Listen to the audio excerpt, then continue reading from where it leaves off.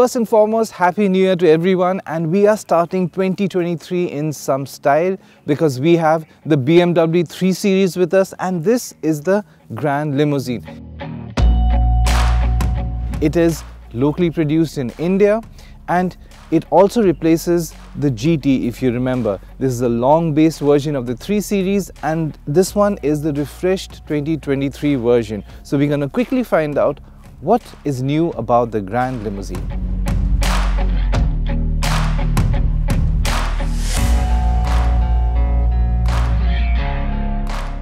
So as you can see, it has this familiar BMW face, the kidney grille right here.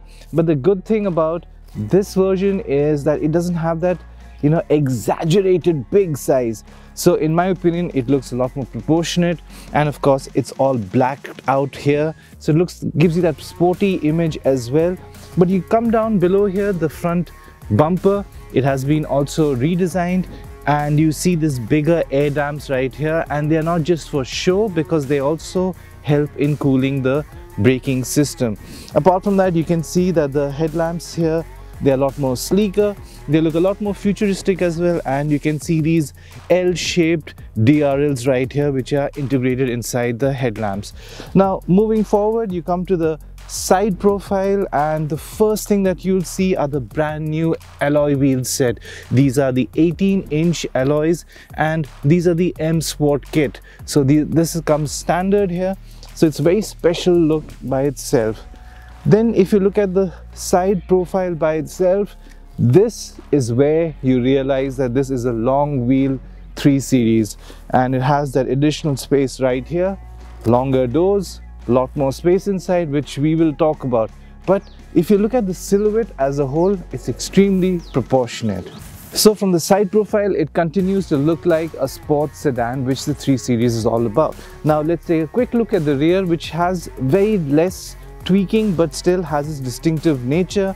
Like you can see the sweeping rear lamps, they are obviously LEDs, and the rectangular shaped chrome finished exhaust. It's a dual tone exhaust right here. It's neat, it's clean design, it looks muscular as well, and definitely looks very much like a sports sedan, which the 3 Series is. Now before we step inside the cabin, let's take a look at the boot. Now it has an electric tailgate right here. The boot opens by itself, and if you take a closer look at the luggage space, that is slightly disappointing, and it is extremely limited, and the reason for that is because it gets a spare wheel right here, and that is the reason it eats into the space. But there's something you have to live with. Here's the button, you press it and the boot is closed. So this is what the limited boot space is there in the 3 Series.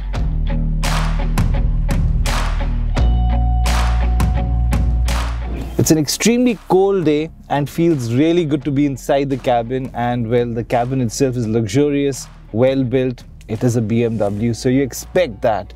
But what is new about it? Well, the first thing is the 14.9-inch infotainment system and the 12.3-inch all-digital driver's console. It looks really gorgeous, but it is just so intuitive, the infotainment system. It's just like one of your smart pads. It's like a smart device. It's so easy to use. But apart from that, it also has a couple of new design tweaks. Like you see the AC vents, they're a lot more slimmer, and it comes with the brand new iDrive system, which continues to be extremely user friendly. Oh, and how can we forget, there is no gear stick anymore, so that joystick is no more there. It's got a toggle setup right here. So it's like a bit of a controversial thing for me because I prefer the gear stick, but if it's for convenience, if it makes sense, well, there you have it right there. So that also helps you. In terms of also features, it comes with a parking distance control. So what basically it means is that you have sensors in front and rear, and if some object appears or you come across in the front corner, the rear corner, or even the side, the speakers accordingly, they give out the warning beep sign. So in case like it's on the front right hand side corner, then the speakers start activating the warning signals. So that's something which is helpful because then you are focused and you know exactly what is there. Apart from that, the rest of the stuff is pretty much the same. The seats are extremely comfortable, and something that the standard 3 Series doesn't get are these additional thigh supports that you get here. So that is something that is helpful. So this is something additional you get in the Gran Limousine. So it is a very luxurious place to be in, but the Gran Limousine is all about comfort in the back, and that is what we're going to talk about next. So what is the USP of the Gran Limousine? Well, you just have to see to believe. There's just so much space, and this easily is the best in the segment. I'm going to just stretch my leg. It's still a lot of space. It's a spacious place to be in. But apart from that, the seats, they've retained the seats. They're extremely comfortable. The angle in which the seat squab is, it is very natural position to sit, and at the same time it has good under thigh support. That is something that many cars lack, but not the 3 Series Gran Limousine.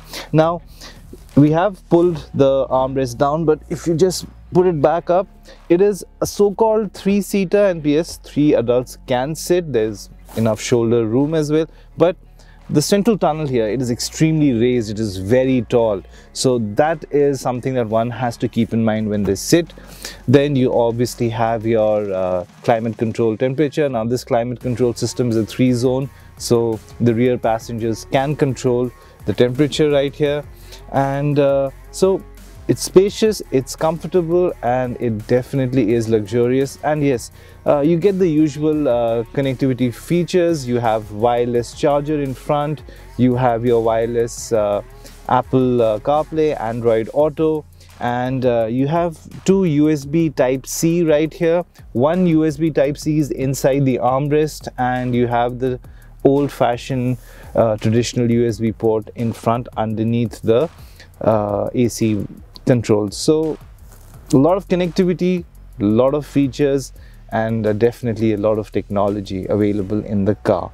And oh yes, if you are a music buff, it continues to be equipped with a 16-speaker Harman Kardon music system. So yeah, it gets a thumbs up from us.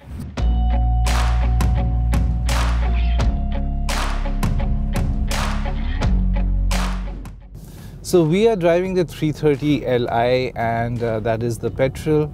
This is powered by a 2-liter 255 bhp petrol engine, and it is actually very comfortable. It has more than enough power. It's not just for your daily commute. If you want to even cruise on the highway, if you want to suddenly, change your driving mood changes from just in the city mode to your a little bit more power you want, well, that offers that as well. So the comfort mode has pretty much everything that you need. Of course, there is the sport mode. That's where things become a lot more pacier. The suspension setup becomes a lot more stiffer as well. Even you can feel the additional weight on the steering wheel, and that just brings in a lot more involvement, and that sort of driving experience is also available. On top of that, being a BMW, it gives you options to change the setup of your steering wheel, of your suspension setup. So in whatever way, in whatever mood you want to drive, this car gives you those options. And coming to the engine, the 255 bhp of output, you step on the gas, and this I'm just talking about in the comfort mode, it just picks up pace. Yes, in a linear fashion, but not really in a lethargic fashion. So that is something that is spot on. Now, if you just change to sport, yes, everything goes red, but you just want to step on the gas and feel the 255 horses, running, galloping, and that feedback that you get, that is just brilliant. That's when you realize that this is actually a sports saloon or a sports sedan. It offers you a mix of everything. Just right now, I'm just gonna step on the gas. There, you see. There. Now that is sport mode for you.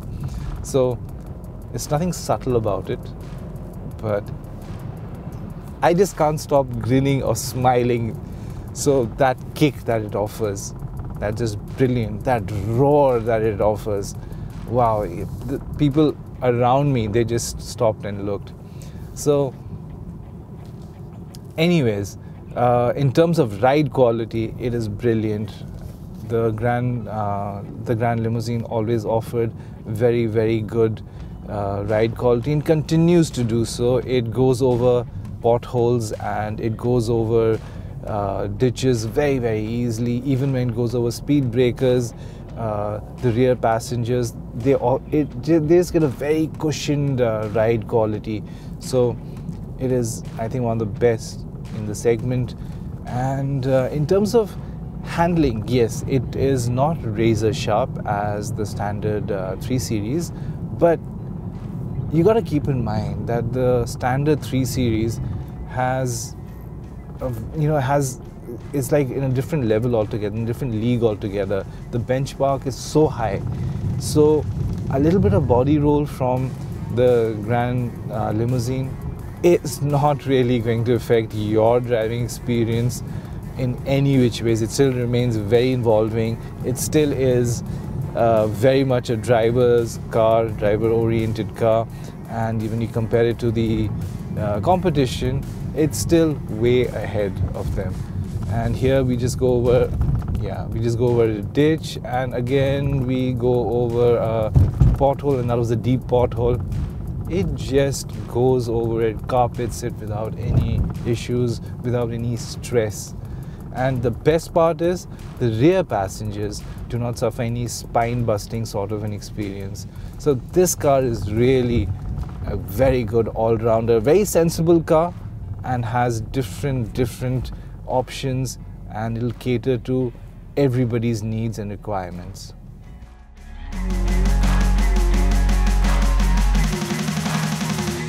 So we all know the USP of the 3 Series Gran Limousine is the rear passenger space, comfort and luxury. Now it's packed with a brand new infotainment system and an all-digital driver's console. The one that we drove, that is a 330 Li, that's a petrol one, is packed by a 255 bhp output, and it is really nippy. It's great to drive, continues to be a very, very good handler. Yes, it might not be a razor sharp handler like the standard 3, but you will not be disappointed at all. It is an all-rounder. It is actually very decent car to opt for, and on top of that, there is no other car in this segment that offers so much of space. So if you're in the market for a luxury vehicle with space, then this is the one to opt out for. And if you haven't already subscribed our channel, please do so.